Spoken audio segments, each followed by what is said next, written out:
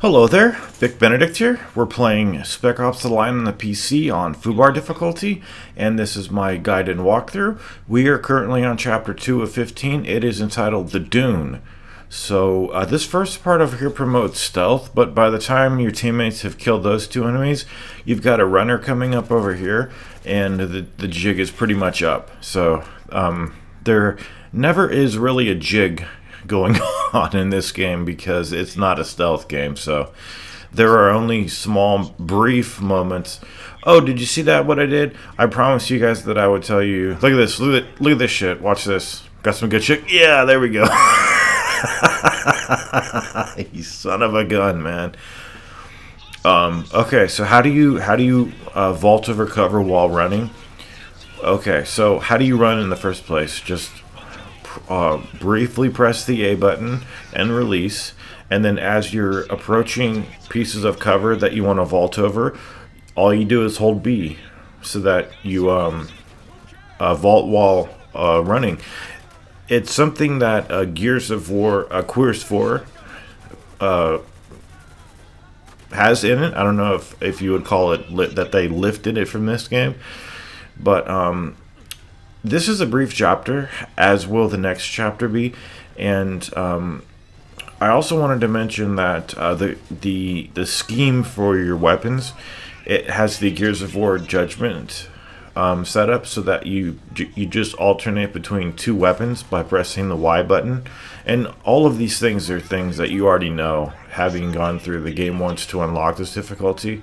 So that is the presumption that I'm going to make, that you guys have already gone through the less harder difficulty and you're just needing some tips and strategies on how to defeat FUBAR, which stands for fucked up beyond all repair. Now, this chapter over here is an easy one, but the start of the next chapter is quite hard, and it's hard because of a lot of excessive grenade tossing and poor cover. So I just want to warn you, because if you don't have good tools to begin the next chapter, I mean, you can do them without what I'm going to recommend, but I'm just cautioning you right now. You want to enter the next level with the Scar-H assault rifle, which we're going to pick up in a moment over here, and you also want to have some grenades, because that will be a great setup for you. The Scar-H is in the assault rifle category, and it has an alternate. All of the, well, I can't say all, but most of the guns that you'll pick up in this game, they have an alternate firing capability by pressing up. For instance, I think that I already mentioned the AK-47 has auto and burst fire. Yeah, I must have done that in the last chapter.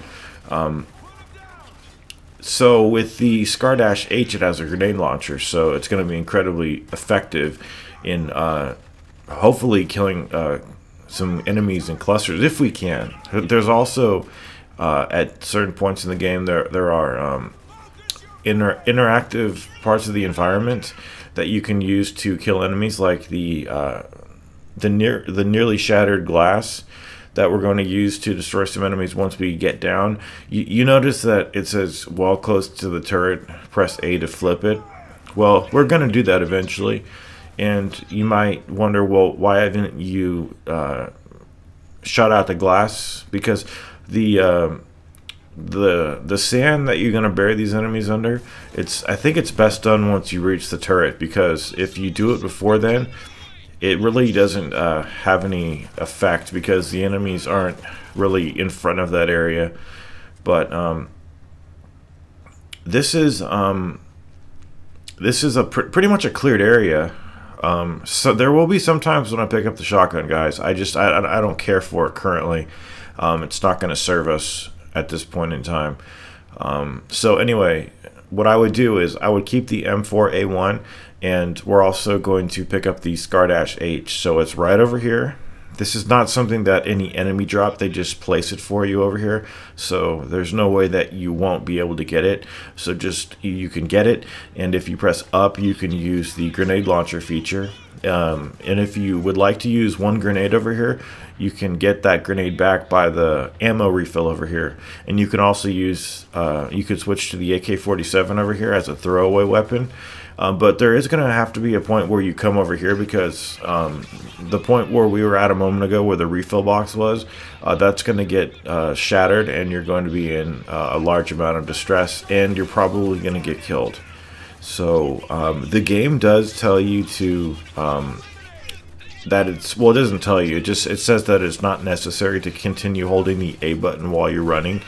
But the only way that you can snap into cover is if you're holding the A button. He will, it depends on what type of cover it is. You saw him kind of like do a slide into this piece of cover. Well, if you've held the A button and then released it, and then what the character does, he won't slide into cover unless you're holding the button. So yeah, it's a nice thing that you don't have to hold the button, but snapping into cover, it does require you to be holding the A button. Just wanted to let you know about that. And then over here, you've got a situation that looks like it's unmanageable, but enemies are going to be coming up to you pretty closely, and you can just blind fire kill them mostly. And there's also another AK-47 over here that you can use for a throwaway weapon. The only admonishment I will say to you is that before the chapter's over, make sure that you've switched back from the AK-47 to the SCAR if you've replaced those two. If you want to keep the AK-47, go for it. But by the time the storm comes over here, you don't have to do anything except just hold out and wait. You do need to do a little bit of shooting at the end, but that's it. In these sandstorms here, the problem is, and you're going to see it evidenced in the end of the next video, is that you can't do commands because your teammates can't hear you because of all of the excessive noise. But that is a clear chapter, guys. It was chapter 2.